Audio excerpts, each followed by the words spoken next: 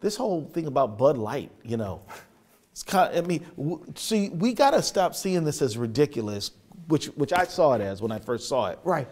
It's not ridiculous. To them, it's highly symbolic indicator of authority, privilege, which they want to run only in their direction. The MAGA types, those folks, have an agenda that they're just done with representative democracy, because I think all the evidence available points in one direction.